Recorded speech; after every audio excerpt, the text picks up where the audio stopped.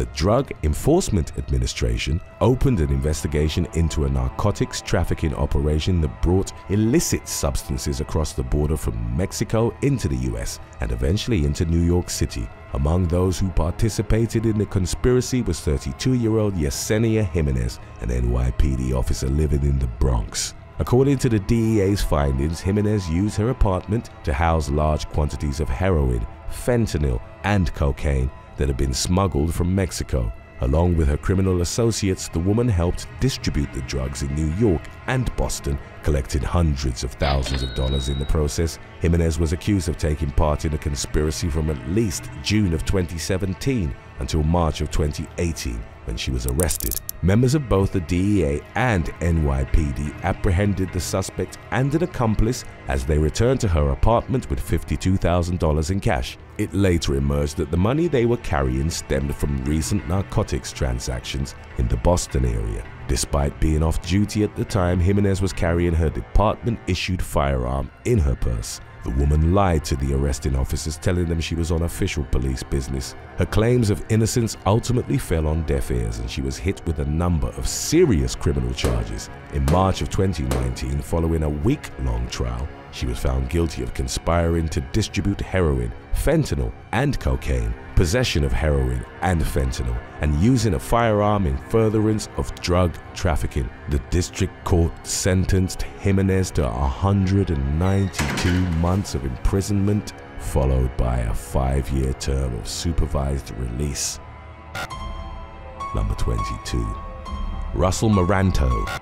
Law enforcement in Loveland, Colorado, received reports of a woman wandering in and out of traffic while speaking incoherently on the night of May the 20th of 2023. Officers found the woman roaming the area near North Garfield Avenue and East 29th Street. She was placed in protective custody and brought to the hospital for evaluation. Loveland police later revealed that upon arrival at the hospital, the woman was handcuffed in an examination room. She was accused of being verbally abusive towards medical staff and reportedly spat on both a nurse and a police officer. In response, the latter punched the woman in the face, inflicting minor injuries. Another officer subsequently intervened and removed his colleague from the room. In the wake of the incident, the officer who struck the female suspect was identified as 28-year-old Russell Maranto. He was placed on administrative leave while his actions on the night in question were investigated. The following month, Loveland Police Chief Tim Doran released a video explaining his decision to fire Maranto for what he labeled an excessive use of force. In the spirit of transparency, Doran's video included body cam footage from the exam room, which showed the woman, identified as 59-year-old Angelia Hall, spitting on Maranto right before he socked her in the face. Hall was charged with third-degree assault for her actions towards the officer. Number 21. Donovan William Rojas. Several Monroe County deputies in Key Largo, Florida, chased a speeding Chrysler 300 down US Route 1 shortly before 4 a.m. on June the 12th of 2022. The vehicle was traveling at speeds of more than 110 miles per hour as it swerved in and out of different lanes. Pursuing deputies tailed the Chrysler for 3 miles before the suspect finally stopped at mile marker 105. The man behind the wheel identified himself as a member of the Miami-Dade Police Department, revealing that the Chrysler was his unmarked agency vehicle. Deputies reportedly observed emergency lights activated on the car's visor, which they hadn't been able to see during the pursuit. The motorist, who was later identified as 26-year-old Donovan William Rojas, was exhibiting signs of impairment and apparently smelled like alcohol. He refused sobriety tests, so deputies brought him to the county jail, where he was booked on charges of driving while intoxicated, as well as fleeing and eluding. Inside the Chrysler, investigators found 2 handguns, a Miami-Dade police ID and badge, and a department-issued body camera. Rojas was suspended from the force without pay following his arrest. Number 20. Pablo Estrada. During the early morning hours of November the 28th of 2020, Officer Pablo Estrada from the Lafayette Parish Sheriff's Office in Louisiana arrested a 23-year-old man accused of beating his pregnant girlfriend. The handcuffed suspect was transported to Lafayette Parish Correctional Center and held in a room. while Officer Estrada filled out paperwork. Video footage of the two men inside the police station showed Estrada instructing the unnamed suspect to take a seat. Although issues with the camera system caused the audio to cut out at certain moments, the young man could be heard telling the officer that he wasn't trying to be difficult. He remained standing while Estrada sat behind a computer and once again ordered him to sit down. The suspect then took a step towards the officer, who quickly stood up saying, "Have a seat, I'm not playing with you." In the moments that followed, Estrada placed two hands on the suspect and pushed him against the wall before delivering a closed hand strike to his abdomen. The man protested Estrada's use of force, stating, "Y'all put your hands on me for nothing. I'm not even doing nothing." The suspect would go on to be indicted on battery charges stemming from the incident with his girlfriend, as well as resisting an officer for his non-compliance with Estrada. He pleaded not guilty to both offenses. Estrada, meanwhile, wasn't charged in connection with his rough treatment of the young man. He was, however, notified of his termination from the force on February the 22nd of 2021. Estrada challenged the police chief's decision by filing an appeal with the Lafayette Fire and Police Civil Service Board. In January of 2023, it was announced that Estrada had been reinstated to the department. The board reportedly determined that he hadn't violated department policy in any way. Number 19. Robert Rosen. On February the 11th of 2021, the Aurora Police Department in Colorado released a statement detailing the termination of Officer Robert Rosen for using excessive force during an arrest. The incident in question occurred in August of 2020 when Rosen was called to assist a fellow officer at the King Soopers grocery store on South Parker Road. Upon arrival, the officer found his colleague on the ground with a suspect who was passively resisting by laying on his stomach and keeping his arms pinned underneath his body without first attempting lesser means of force or issuing any verbal orders. Rosen sprung into action by briefly trying to pull the suspect's arms out from under him. When that failed, the officer began punching the man, hitting him multiple times in the ribs. He also deployed his taser 5 times for a total of 27 seconds. The suspect sustained minor injuries and was taken to a local hospital before being booked for allegedly trespassing on King Soopers property.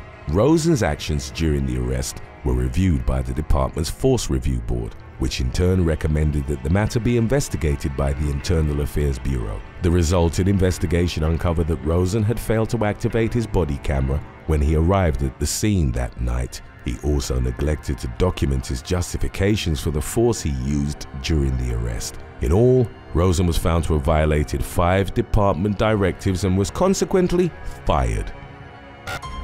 Number 18. James Sanders.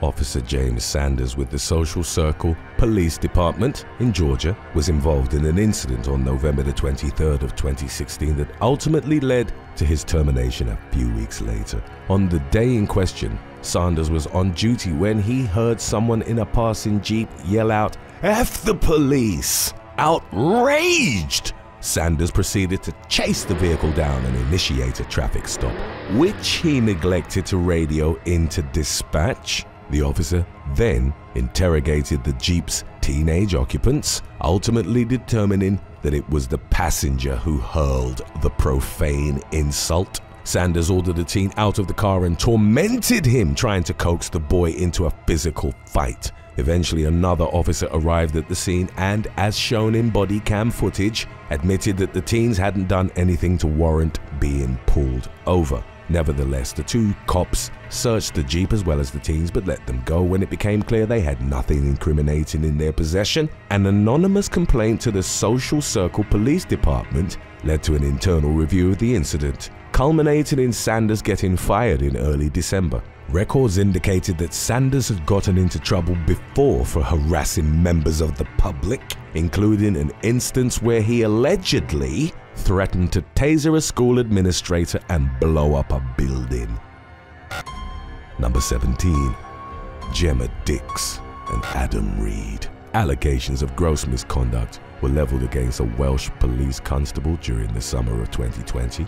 28-year-old Gemma Dix was accused of having intimate relations with her superior on multiple occasions, including at various locations within Cardiff's Central Police Station. The junior officer's repeated encounters with Sergeant Adam Reed, a married father of two, spanned 10 months. During at least one of their liaisons at the police station, which occurred between November of 2017 and August of 2018, Dix had allegedly been on duty. A misconduct panel ultimately ruled that her actions constituted a serious breach of professional behavior and amounted to gross misconduct that damaged the police service's reputation and community standing. After details of the affair came to light, 40-year-old Reed resigned from the force. In August of 2020, it was announced that Dix had been spared termination and was instead issued a written warning. Panel chairwoman Emma Boothroyd stated that she didn't accept Dix's claims that Reed had manipulated her into continuing their relationship. Boothroyd did, however, commend Dix for volunteering information about her encounters with Reed, as well as showing genuine remorse for her behavior. Number 16. Lords Haddonfield. In February of 2019, a police officer from Des Moines, Iowa, claimed to have been hit and injured by a car that was fleeing a traffic stop.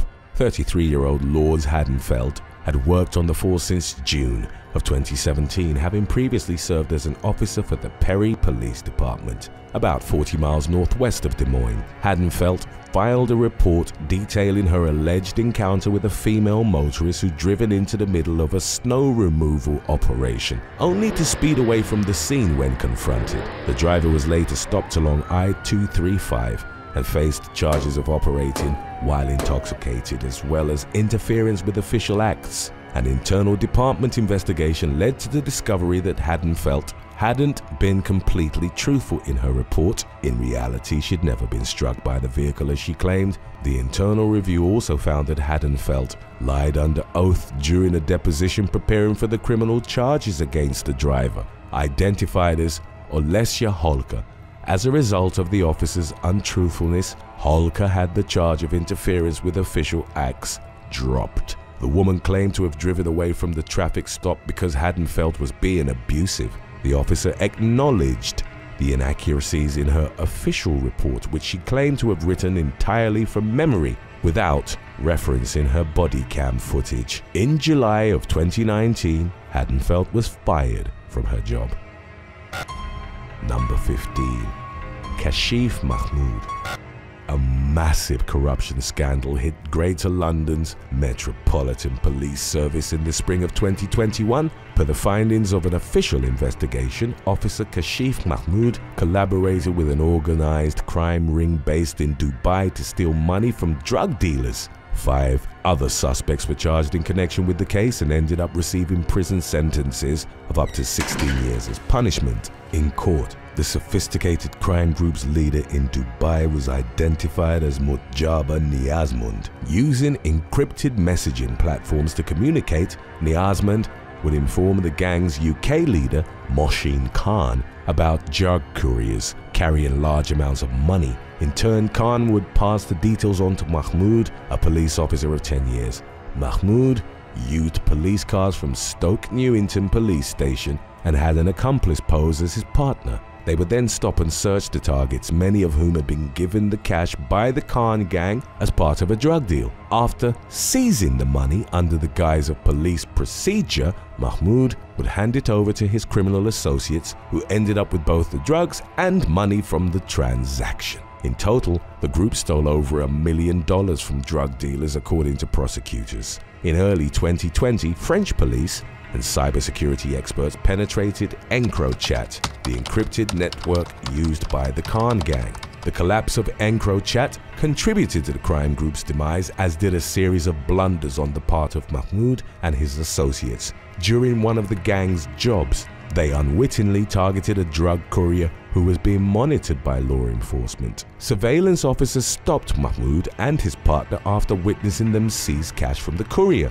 They forced him to create an intelligence report back at the police station, which would ultimately be used as evidence against him in court. Additionally, Mahmood's body camera inadvertently turned on during the unauthorized stop, capturing his accomplice dressed in a police uniform. In May of 2021, Mahmoud was sentenced to 8 years behind bars. Number 14. Matthew Rodriguez.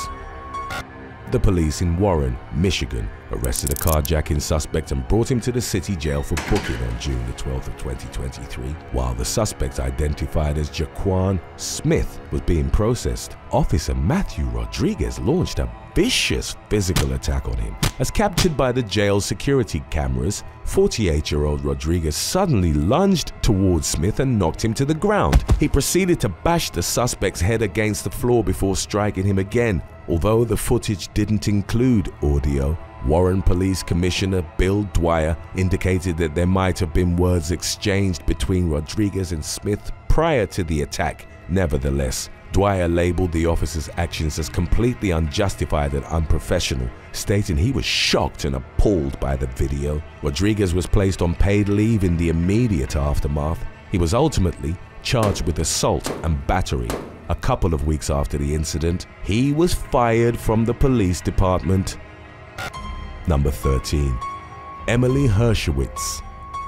In August of 2022, Ossining Village Police Chief Kevin Sylvester filed a complaint with the Westchester District Attorney's Office in New York over threatening messages sent to one of his officers. 36-year-old Emily Hershowitz first revealed the alleged harassment she'd been suffering back in May of that year. She told the DA's office that she'd been receiving anonymous threats from multiple different phone numbers. The officer further claimed that some of her colleagues were likely behind the messages. As the issue drew more attention from the public and investigators, however, suspicions began to arise regarding the true source of the anonymous threats. By October, authorities had gathered enough evidence to obtain a search warrant for Hershowitz's phone and digital records. It was established that the woman controlled the phone numbers responsible for the menacing texts and that she'd actually sent the messages to herself. She was consequently charged with 4 counts of third-degree falsely reporting an incident, as well as 3 counts of first-degree filing a false instrument.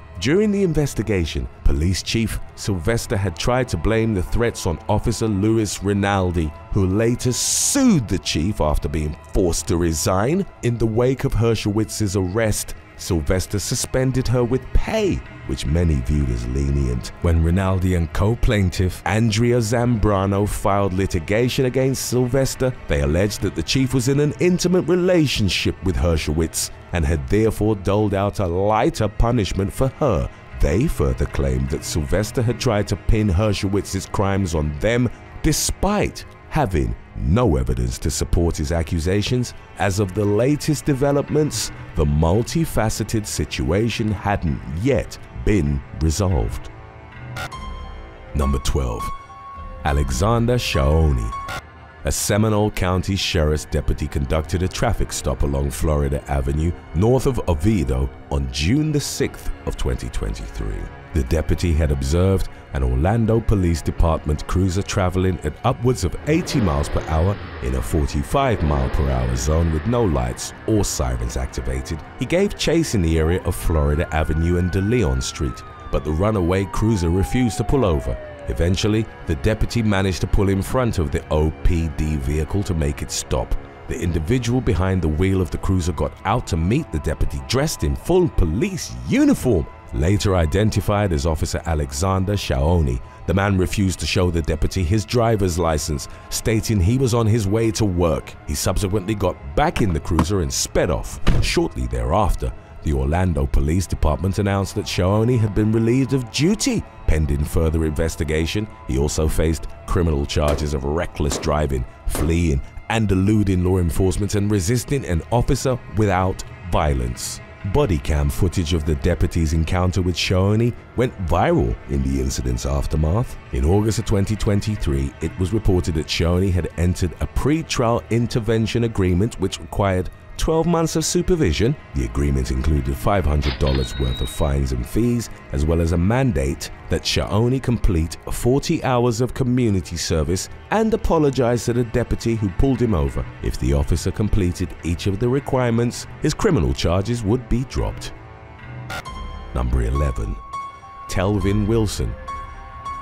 An Arkansas cop was busted trying to solicit intercourse from a minor who was actually an undercover police officer during the summer of 2023. 31-year-old Telvin Wilson from Texarkana was one of 3 suspects caught through a sting operation conducted by law enforcement in the Twin City of Texarkana, Texas. Investigators placed an advertisement on a website used by escorts, then posed as a minor in subsequent conversations with potentially interested clients. Wilson and the other men agreed to meet up with the decoy at a house. However, when they knocked on the front door, they were met by police officers rather than the girl they were expecting. Wilson, who began his career in law enforcement in 2016, was charged with online solicitation of a minor. He was held in custody on a $100,000 bond.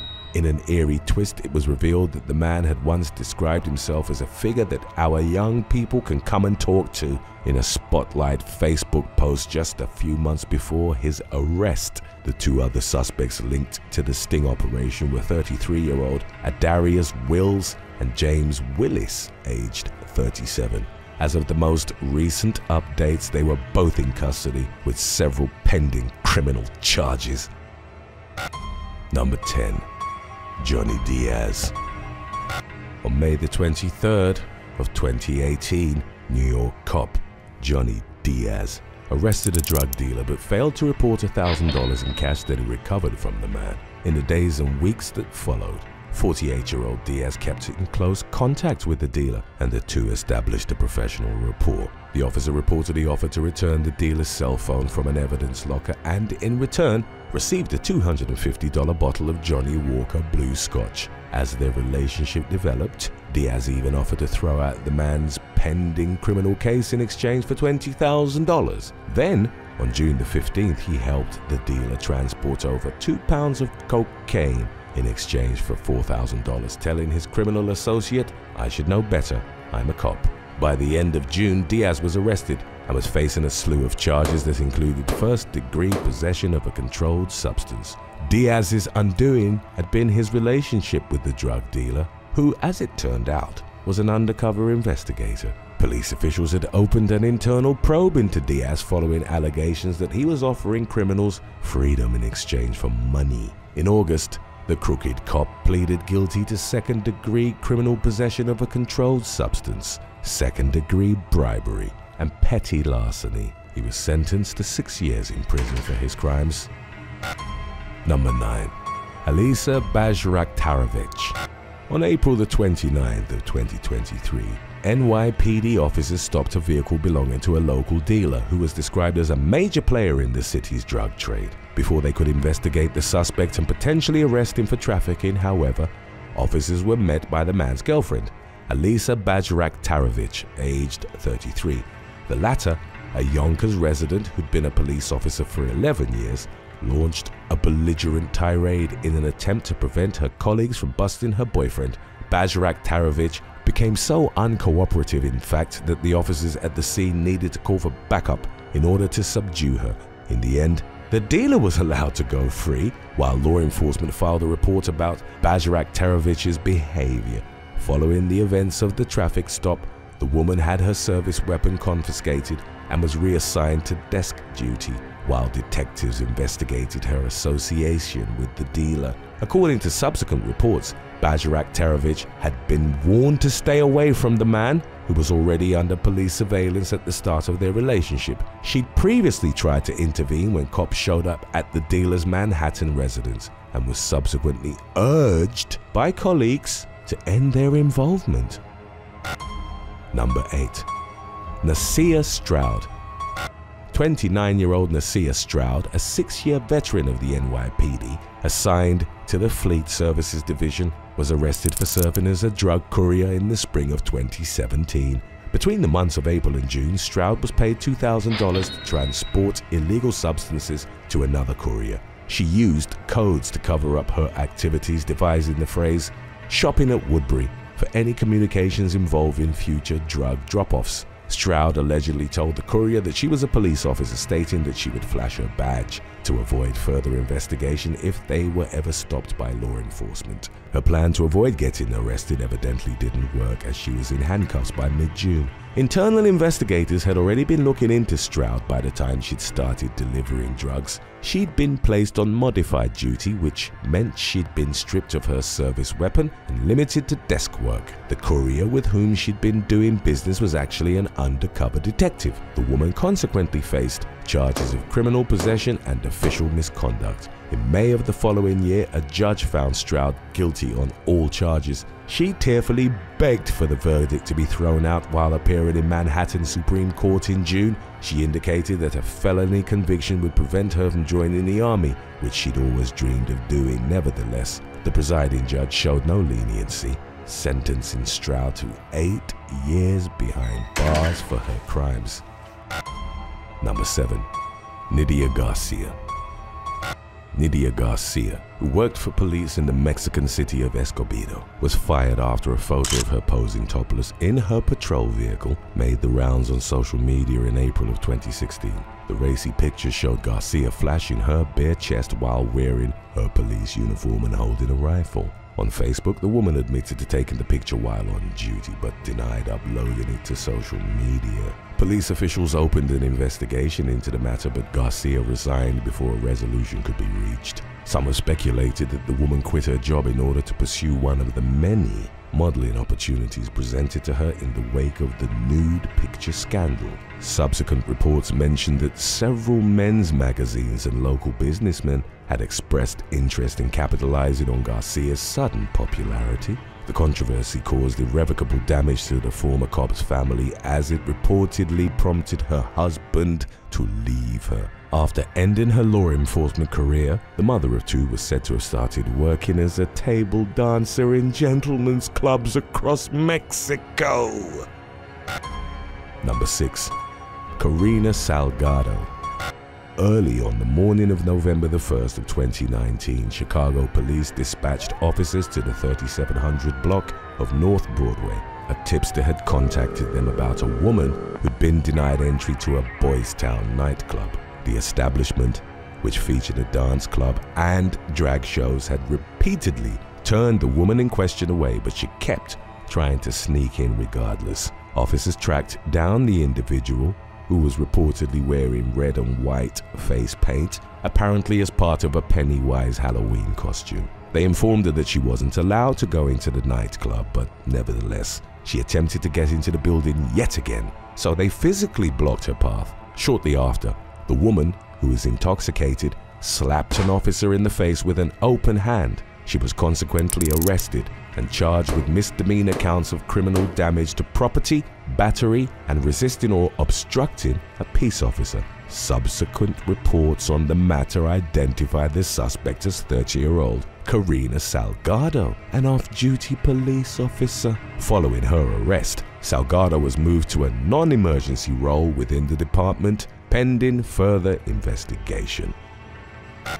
Number 5. Melissa Adamson. A Pennsylvania cop lost her job after a Snapchat selfie with text that included a racial slur started circulating online on September the 27th of 2016. The offensive post, uploaded by McKeesport police officer Melissa Adamson, triggered a social media firestorm following its re-emergence. It was determined that Adamson had originally taken the picture several months prior when she'd worked for a different police department in Pitcairn. While speaking with a local media outlet, Adamson said the post was a stupid mistake. She claimed that it was making the rounds months after she uploaded it because she had an altercation with a former colleague who was bringing up dirt from her past and trying to ruin her career. The controversy surrounding the selfie, which prompted an official statement from the mayor of McKeesport, caused Adamson to lose her job with the local police department. She was also terminated from her part-time position with Versailles Police. Number 4. Lester Brown. On the evening of December the 1st of 2018, Jose Garcia was arrested by Miami area police after a complaint was made about a drunk man breaking a house window. The suspect was taken to Miami-Dade County Jail for processing on charges of disorderly intoxication and resisting arrest. As Garcia was being escorted into the booking room, a Homestead police officer abruptly shoved him face first into a concrete wall. The suspect immediately started bleeding from a cut on his forehead, which was treated with surgical glue at the hospital. In the resulting case report, Officer Lester Brown claimed that Garcia had been physically resisting him and was trying to attack other officers at the jail. Brown further stated that at one point, Garcia fell forward and cracked his head on the wall accidentally. None of the officer's colleagues could substantiate his claims. The other officers at the scene reportedly observed Brown pushed the suspect unprovoked. Witness testimony was corroborated by video footage taken from the jail security cameras. As a result, Brown was arrested and charged with felony battery and official misconduct. Homestead Police Chief Alexander Raleigh Jr. stated in a press conference that Brown had been suspended without pay pending his likely termination. Number 3. The Dirty 30. During the early 1990s, corruption was rampant among New York City police officers, especially those stationed in the Harlem neighborhood of Upper Manhattan. The issue became so pervasive that the city's mayor appointed a judge to create the Mullen Commission. The mandate was aimed at investigating and removing corrupt forces within the NYPD. In 1992, Sergeant Kevin Nannery began overseeing a collection of about 30 corrupt officers. The group, most of whom were stationed at the 30th Precinct in Harlem, would regularly take part in booming. The illegal process entailed making fake radio calls to cover up unauthorized search and seizures at known drug dealers' apartments.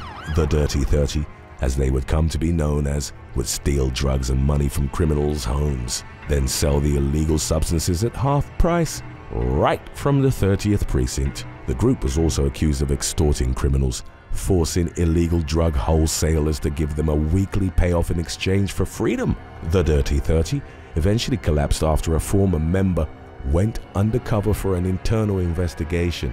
A total of 33 officers, including Nannery, were arrested in connection with the scandal. They faced charges that included civil rights conspiracy, perjury, extortion, and grand larceny, as well as the possession and distribution of narcotics.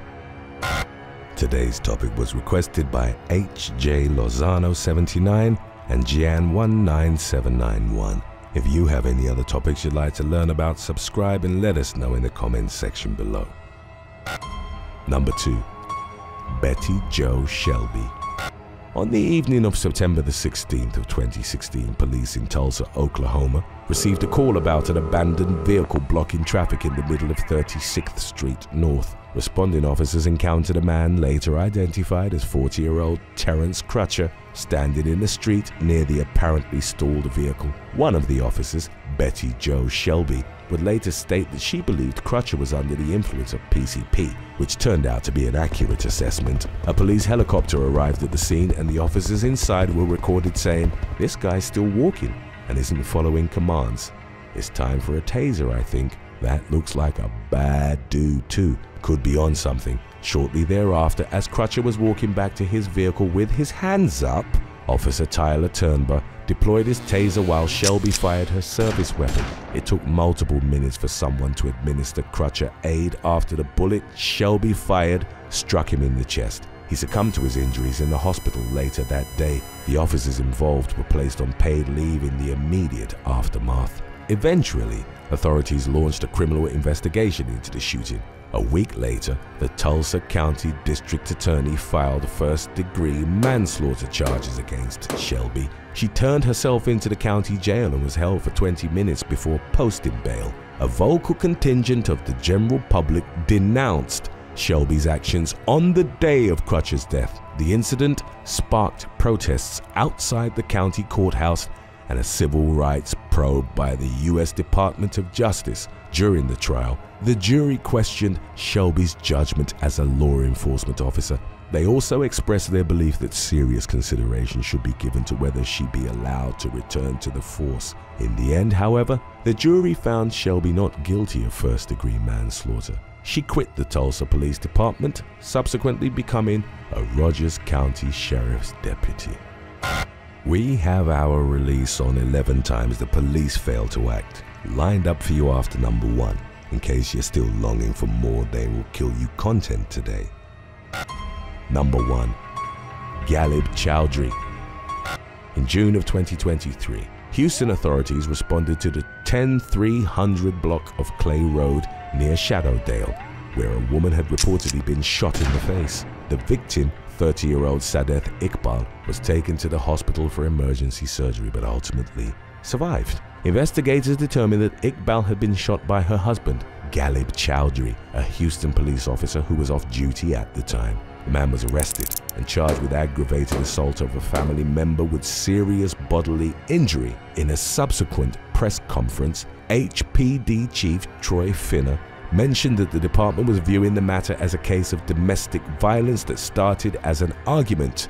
During initial talks with Iqbal, she told investigators that the shooting had been an accident. However, after Chowdhury's charges were filed, the woman changed her tune. She said she'd initially protected her husband because she was afraid that his position as a policeman might prevent him from getting criminally charged. Local media outlets gained access to angry messages that Chowdhury sent to Iqbal shortly before the shooting. Investigators also recovered syringes and doses of clenbuterol, a stimulant typically abused by bodybuilders and athletes. The DEA reportedly linked the drug to significant adverse effects, including agitation and anxiety. A sweep of the couple's northwest Houston apartment also unearthed passports, weapons, ammunitions, and various other items. Chowdhury was held in custody on a $125,000 bond. With his criminal case pending, the man was terminated by the Houston Police Department. Number 11. Shay Sturt.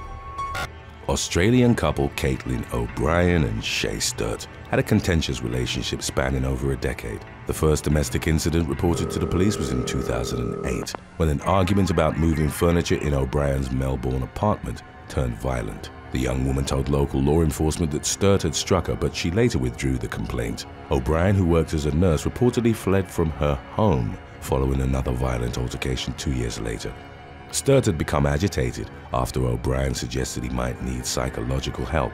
He went on to pull her by the hair and punch her several times before she escaped. The man consequently faced assault charges but was placed on an adjourned good behavior bond. In the years that followed, O'Brien made over 30 visits to her general practitioner due to injuries she sustained from her partner's physical attacks. Following each domestic episode, she would report Sturt to the police only to be manipulated into dropping the case. Sturt was eventually diagnosed with schizophrenia-type personality disorder, which was being worsened by his excessive cannabis use. On several occasions, his mental health problems landed him in the hospital as he struggled to keep his paranoid delusions at bay.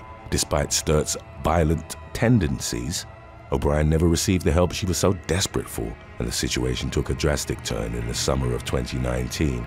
In May, O'Brien underwent a procedure to remove a tumor from her brain. She was forced to stay home throughout the recovery process, which started to put an untenable strain on her relationship with Sturt, whose condition was only worsening. He told O'Brien he thought the neighbors were worshipping Satan and that she herself was a devil. The man even made claims that he was Jesus and instructed O'Brien to eat an apple so she could be enlightened like Adam and Eve. On June the 23rd, the woman decided she'd had enough. She called the police on Sturt, who was behaving very erratically. He was taken to the Alfred Hospital, where he was detained under the Mental Health Acts. Doctors made their assessment. O'Brien was fearful that Sturt might murder her in the midst of a psychotic episode, a concern she expressed to him while he was in the hospital. As she was making arrangements to hide out at an ex-boyfriend's place, the hospital abruptly released Sturt, who'd somehow convinced the doctors that he was of stable mind. On June the 25th, only 2 days after he was admitted to the mental health ward,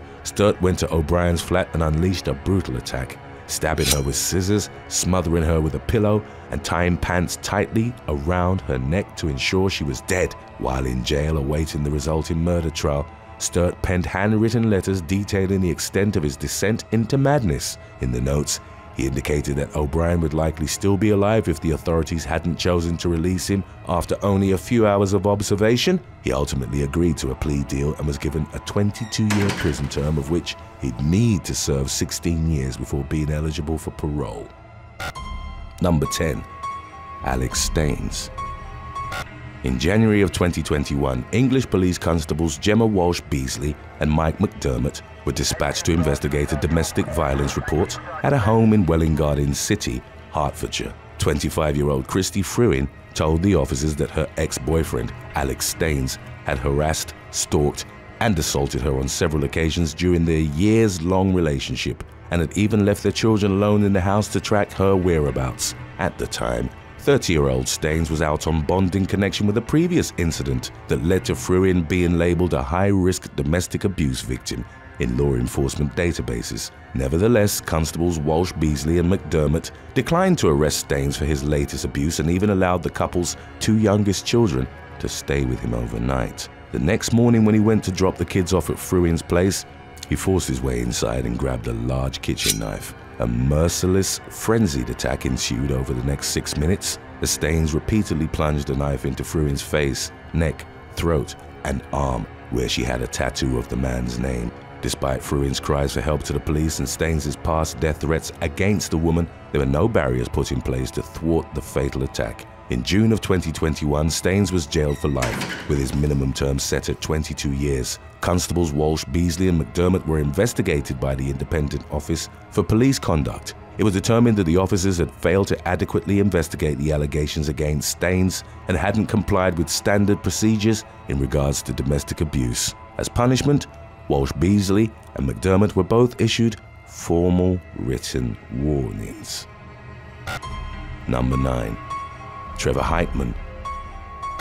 On August the 23rd of 2018, the police in San Diego, California, received a call from a psychiatrist concerned for the mental well-being of a family friend. "I'm calling to report an emergency. I believe there's an individual who is a danger to himself and to others," the caller told law enforcement, who subsequently dispatched 3 officers to the home of 18-year-old Trevor Heitman. The young man, who'd amassed nearly 900,000 YouTube subscribers under the alias McSkillet, was asleep upstairs when the police arrived. They spoke with his parents, who asked him to help get their son to a doctor. The teen's mother informed the officers that he'd sent her a threatening text message and ordered her to leave the house. She went on to describe Heitman's manic behavior while imploring the police to have him checked out by mental health professionals. One of the officers downplayed how involved they'd be allowed to be, given that Heitman had never been officially diagnosed with a mental disorder. The policeman added, "He has to be gravely disabled. He has to have a credible threat against somebody." A short time later, the family friend who dialed 911 arrived and pleaded with the officers to help Heitman, indicating the teen was likely to do something violent if left to his own devices. Eventually, the officers left without taking any action. Hours later, Heitman awoke and left the house, getting behind the wheel of his McLaren, which he'd purchased with a portion of his considerable YouTube earnings. He bumped into his father's vehicle on his way out of the driveway before busting through a fence and speeding off. Heitman took his McLaren onto I-805 but started driving southbound in the northbound lanes. He eventually slammed into an oncoming SUV at a speed of over 100 miles per hour. The collision killed the other motorist, her daughter, and Heitman himself. The California Highway Patrol stated that the crash caused a chain reaction that came to involve at least 5 other vehicles. While Heitman was a popular gaming YouTuber with a sizable online following and millions of dollars to his name, his state of mind had been rapidly declining leading up to the incident. He had only a few friends in real life, the majority of whom were in the process of moving away to college, leaving him at home alone in the late summer of 2020. Heitman's family announced that they'd be pursuing litigation against the city of San Diego, accusing law enforcement of not doing enough to prevent the deadly events of August the 23rd of 2018. News of the suit was accompanied by the release of body cam footage from San Diego police's initial response to Heitman's house. Many were critical of the responding officers' seemingly uncaring and nonchalant attitude towards what they were being told was a serious situation. Number 8. Dylan Dowman.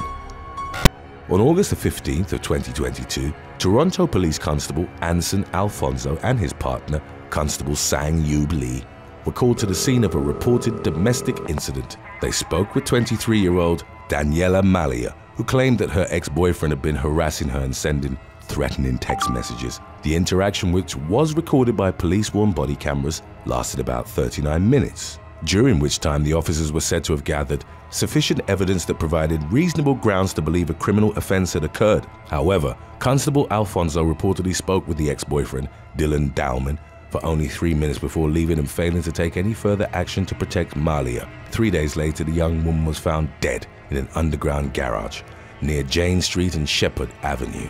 Dowman had fatally shot her. He was ultimately arrested on a charge of first-degree murder, but the police constables who'd ignored Malia's cries for help also faced legal repercussions as a result of the incident. According to police tribunal records, Constable Alfonso failed to adequately investigate the domestic report, improperly considering it a he-said-she-said situation.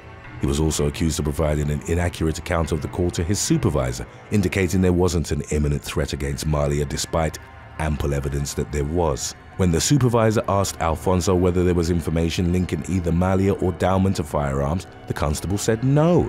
However, at the time of the visit to Malia's residence, Dowman reportedly had an active firearm prohibition from past offenses.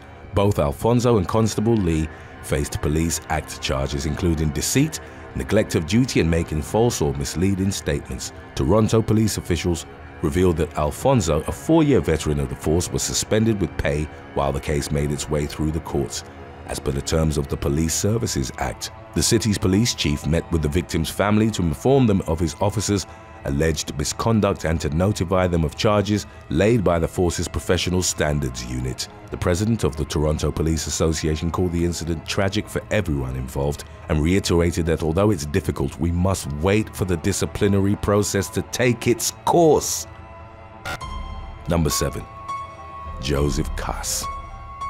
38-year-old Scott Dunster from the UK had his car broken into outside his home in Eastbourne in Sussex on New Year's Eve 2022. The burglar reportedly stole his wife's purse and also snagged the couple's joint bank card before fleeing the scene. Dunster subsequently noticed that a charge for roughly $75 had been made at an off-license store using his and his wife's card. The father of 3 reported both the theft and the unauthorized charge to Sussex Police, which processed the report at about 7:45 a.m. on December the 31st. In a statement later made by a department spokesperson, it was revealed that the report was then allocated to a local officer for further investigation, but Dunster claimed that he received no indication that he'd be receiving help from law enforcement. The man ultimately decided to take matters into his own hands rather than rely on the police. He went down to the shop where the burglar had used the card and was able to obtain CCTV footage of the unauthorized transaction as well as the thief himself. Dunster took screenshots of the footage and posted them to Facebook, enlisting the help of the general public in identifying the criminal. Local social media users positively identified him as 27-year-old Joseph Cass. On the afternoon of January the 2nd of 2023, Dunster's friend spotted Cass in the Eastbourne town centre. Simultaneously, Sussex officers were dealing with an unrelated incident nearby, and Dunstan was unable to reach anyone using 101, the police's non-emergency line. Seeking to bring a swift resolution, Dunster chased after Cass himself. He reportedly pursued the suspect through the town centre for about 600 yards before tackling him and pinning him to the ground with the help of security stewards. The nearby officers subsequently arrived to take Cass into custody. He was charged with fraud by false representation, to which he pleaded guilty at Brighton Magistrates Court the following day. Cass was later jailed for 35 weeks as punishment. A member of Sussex Police's Criminal Investigations Department said in a statement, "We commend the victim for being so proactive and providing us with additional information, which led to Cass's being apprehended." Dunster, however, was highly critical of the authorities' handling of his ordeal, indicating he was angry that he needed to risk his own life to catch the thief. Number 6. Stefan Seltve. In July of 2013, reports surfaced online about a pending lawsuit against the city of Eugene, Oregon, the chief of police and a police department supervisor who were accused of failing to halt harassment and abuse by one of their own officers. 44-year-old Stefan Seltve, a 17-year-old veteran of the Eugene police force, had his duties scaled back in October of 2012 as the controversy surrounding his alleged mistreatment of 6 different women, including co-workers and a fellow officer's wife, started to heat up. In December of that year, Seltve was placed on administrative leave, pending an internal investigation into his misconduct. Back in July, a female Eugene officer had gone to her superiors to report that Seltve had been inappropriately pestering her since she was a new recruit, over a decade earlier. Several other female department employees made similar complaints against the veteran officer. His creepy behavior and repeated unwanted advances had been largely overlooked over the years. In subsequent reports, it was revealed that some within the department refrained from dealing with the situation out of loyalty to Seltvay's wife, who also worked for the police.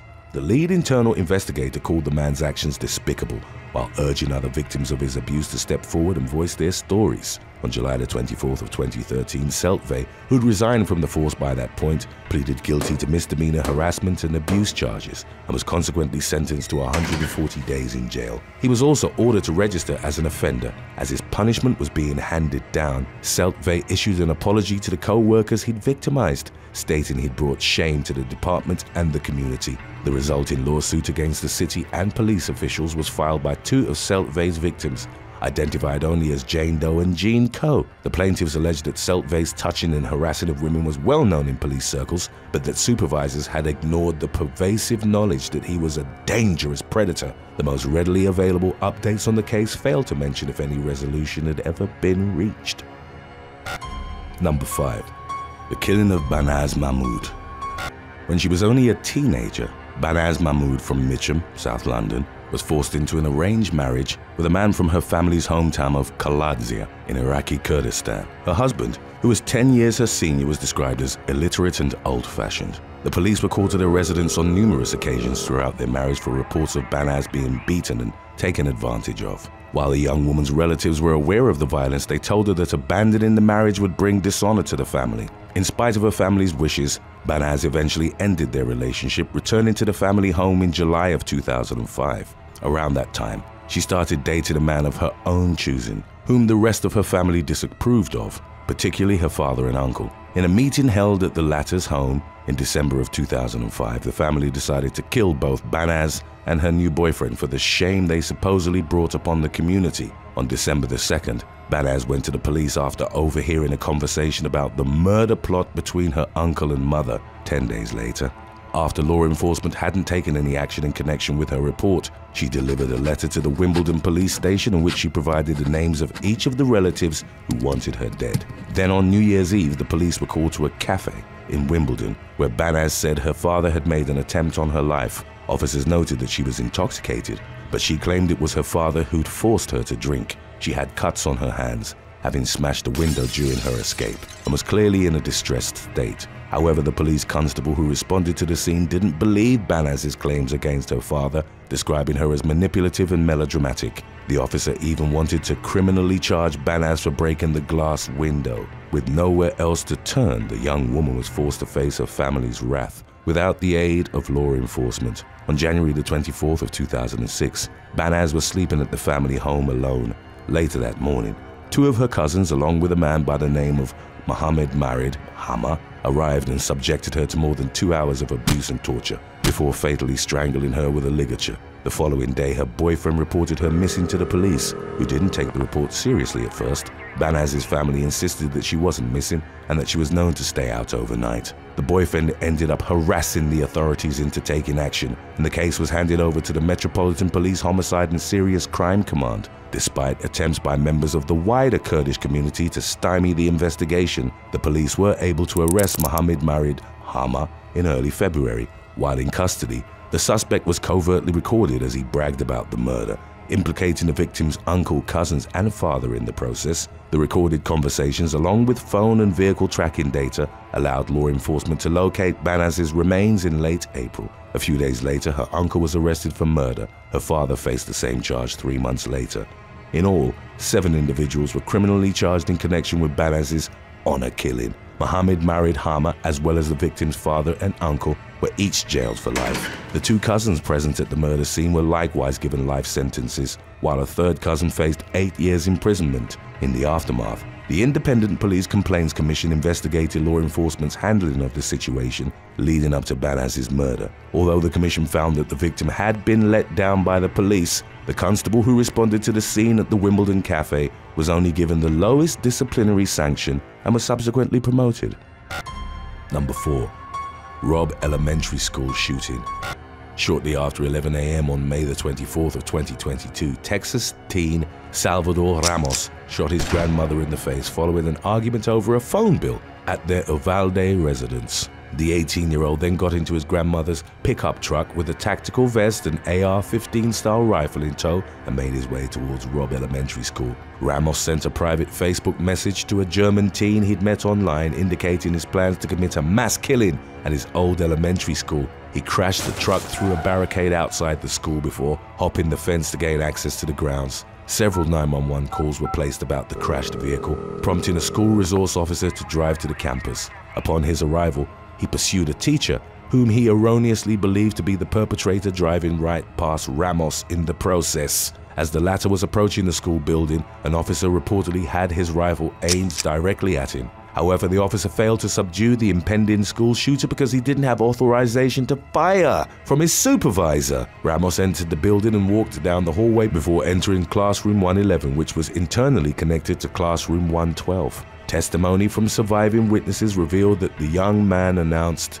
"You're all gonna die," before opening fire. The majority of the bloodshed took place within the next few minutes, but Ramos remained barricaded inside the classroom for over an hour while standing off with police. Uvalde law enforcement's response to the scene has been criticized for its lack of urgency and effectiveness. The Texas Department of Public Safety stated that prior to the arrival of tactical units, there were at least 19 police officers inside the school who made no effort to gain entry to the room where Ramos was holed up. According to further department findings, the decision to wait for the arrival of tactical units was made under the false belief that Ramos had been sequestered to a classroom where he could do no more harm. Arnulfo Reyes, a teacher in classroom 111, recounted how he heard law enforcement approach his classroom from what sounded like the hallway 3 times, but they didn't enter. On one such occasion, Reyes heard a student in the adjoining room shout, "Officer, we're in here, we're in here!" At which point, Ramos unloaded another barrage of bullets.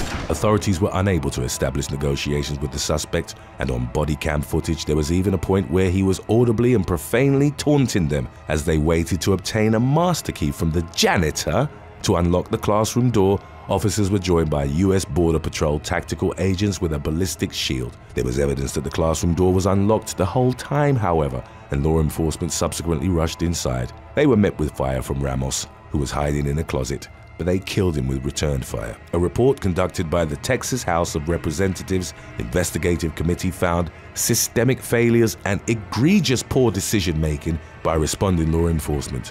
The report cited an unacceptably long period of time before officers breached the classroom and began rescue efforts. There were 22 fatalities as a result of the incident, including Ramos himself. Another 18 were injured, including Ramos's grandmother, who survived after being airlifted to a hospital in San Antonio. In the aftermath of the shooting, Robb Elementary was permanently closed and slated to be demolished. Number 3. Cleotha Henderson. During the early hours of July the 5th of 2021, a car pulled up to the loading dock on the grounds of FedEx Freight's operations facility at 461 Winchester Road in Memphis, Tennessee. A male suspect subsequently stole 7 television sets before fleeing the scene. At the time of the theft, the facility was closed for Independence Day, leaving only the security guard on the property. The man on duty that night was Cleotha Henderson, who'd managed to find and hold down a job in security despite his criminal record, which included a stint in prison less than a year earlier. 12 days later, FedEx Freight suffered a second break-in, during which 2 male suspects entered the property through a dock door before pilfering several boxes of Nike apparel worth a total of $2,500. An affidavit of complaint the following month listed Henderson as the suspect in both thefts, and a warrant was thus issued for his arrest. Given his record, the man could have faced an additional 2 to 4 years in prison if convicted of the burglaries. A couple of months later, Henderson began talking to a woman on a dating app. The pair met in person for the first time on September the 21st, about a week after they had initially begun conversing. The woman, identified as 22-year-old Alicia Franklin, later told investigators that upon meeting up with Henderson, he pulled out a gun, blindfolded her, and took her to a vacant lot behind the lakes at Ridgeway apartment complex where he abused her. Franklin immediately reported the crime to Memphis police. the young woman didn't receive the urgent response from law enforcement that she was hoping for, and the case subsequently languished without any further developments for the better part of a year. In June of 2022, Henderson was taken into custody in connection with the FedEx burglaries, but the charges were dropped because of a lack of evidence and the man was released. On September the 2nd of 2022, Henderson stalked a woman who was out for an early morning jog on the University of Memphis campus. He eventually forced her into his car at gunpoint and killed her. The victim was identified as teacher, mother of two, and business heiress Eliza Fletcher. 3 days later, her body was found behind an abandoned house following a massive search effort by local authorities. Memphis police identified Henderson as a suspect and took him back into custody on murder charges. Following his latest arrest, investigators finally linked him to Franklin's assault almost a year after the fact. He consequently faced charges in connection with that incident as well. Franklin subsequently filed a lawsuit against the city of Memphis, alleging that the police's failure to properly investigate her attack had enabled Henderson to victimize Fletcher, this time to the extent of murder. In a 25-page court filing, city officials admitted that law enforcement had been aware of Franklin's report all the way back in September of 2021. However, they refuted that the young woman had been able to positively identify her attacker to officers. Franklin questioned why DNA evidence of her assault was left to sit on a shelf in a crime lab for nearly a year before being examined. She also claimed to have suffered emotional damages as a result of the ordeal. In February of 2023, Henderson pleaded not guilty to his various crimes. He was subsequently due back in court in late March. Around that time, Judge Mary Wagner of the Shelby County Circuit Court submitted an order dismissing Franklin's lawsuit. Number 2. Queensland First Nations women. In the summer of 2022, a whistleblower from the Queensland Police Service publicly claimed that department officials had instructed her to withhold evidence of police failures in multiple domestic violence cases. The officer, who wished to remain anonymous, had been on the force for more than 20 years, working as a police liaison to the Domestic and Family Violence Death Review Unit of the State Coroner's Office. According to her allegations, there had been at least 4 separate domestic violence cases involving First Nations women over a 6-month period, all of which were not properly investigated by senior officers. In each case, the Indigenous victims were eventually killed by their partners, but their deaths were officially investigated as drug overdoses. The whistleblower said she was criticized by colleagues within the police department, who complained when she sent the cases to the coroner's office for further review. She also claimed that reports about police involvement in family violence-related deaths were regularly redacted, removing information regarding inadequate police actions and/or inaction. In 2021, the officer made a formal complaint to the Crime and Corruption Commission about the request to withhold evidence. The commission then moved to investigate her claims, but placed the internal review in the hands of a police officer whose direct supervisor was one of the 2 senior officers named in the complaint. The whistleblower asked for the case to be relocated to someone who could be trusted to review the data impartially. Her request was denied, and the investigation ultimately found no evidence of police wrongdoing. Number 1. John Wharton. On the morning of February the 8th of 2013, police in the village of Franklin in Birmingham, England, received a call from a 9-year-old girl who said she was unable to wake either of her parents. The child noted that her mother's face had been swollen the night before and also indicated that her father had been looking after her mother. Authorities immediately noticed that there was a high-risk domestic violence marker on the residence. Officers arrived at the scene within minutes, whereupon they determined that both 34-year-old Suzanne Van Hagen and her partner, John Wharton, were deceased. The child who made the call had found Van Hagen, her mother, lying dead beside a mattress in the bedroom, while Wharton, her father, was in the living room. First responders brought the child to nearby Birmingham Children's Hospital, where it was determined that she was unharmed. During the resulting police investigation, it emerged that 37-year-old Wharton had been abusive throughout his and Van Hagen's relationship. The first signs of physical abuse came in 2011, when the woman's hairdresser noticed she had a black eye. Van Hagen claimed to have sustained the injury in a quad bike accident, but the hairdresser, as well as Van Hagen's loved ones,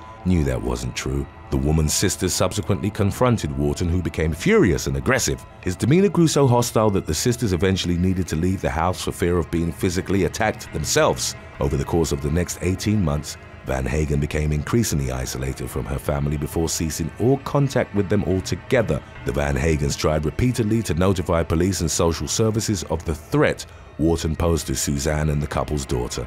They were largely ignored, however, despite Wharton's past criminal convictions, which had led to him spending some time in a mental hospital. While investigating the crime scene on February the 8th, authorities noted that there were strangulation marks on Van Hagen's neck, leading to the assumption that Wharton had murdered her. Officers informed the victim's relatives of their belief that she'd been killed by her partner. However, a post-mortem examination revealed the presence of drugs in the systems of both deceased, so investigators pivoted. They started running with the working theory that the couple had accidentally overdosed during an intimate game. A press release was even issued to that effect in March of 2013, which thoroughly angered Van Hagen's family. They knew that she'd been murdered, but the police were seemingly unwilling to make that determination in spite of the abundance of evidence. In 2017, West Midlands Police finally commenced a review of the officer's actions before and after Van Hagen's death. The report described a series of failures by those involved in the investigation, concluding that Van Hagen and her child should have been removed from the abusive household long before the situation escalated out of control. It also stated that law enforcement's decision to shut down the homicide investigation following the discovery of drugs in the couple's systems had been misguided. West Midlands Police neglected to make a public comment on the report for 4 whole years. On September the 10th of 2021, the department uploaded a YouTube video of their Chief Constable, David Thompson, reading an apology to the Van Hagen family. Despite the admission of failure, the department still refrained from calling Van Hagen's death a homicide and didn't even send a link to their YouTube apology to the family, who had to look it up themselves. In 2022, it was reported that the couple's daughter, now 18 years old, was slated to study nursing at university. Thanks for watching. If you witnessed a police car speeding without its lights or siren activated, what would you do and why? Let us know in the comments section below.